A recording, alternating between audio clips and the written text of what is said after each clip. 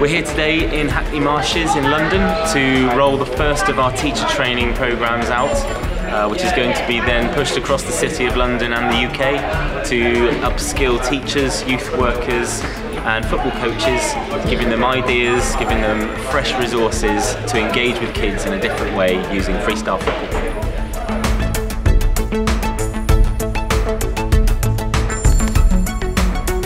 Freestyle gives the freestyler a lot more responsibility and the creativity side of the game to them responsibly. It's not as a team collective, so I think in that terms it's more creative.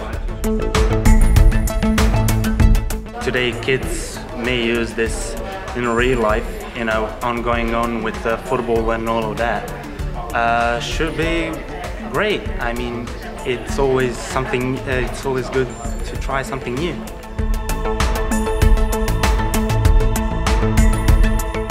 Alright guys, I'm in London today at Hackney Marsh and really exciting thing happening today. Basically, it's the launch of Freestyle Football into schools. Just super exciting times for the sport. And I'm here with the president of Freestyle Football Federation, Daniel Wood, and he's going to be doing a presentation today about freestyle football to the teachers, and then I'm going to teach some of the teachers some skills, show some freestyle and teach some kids. Let's go.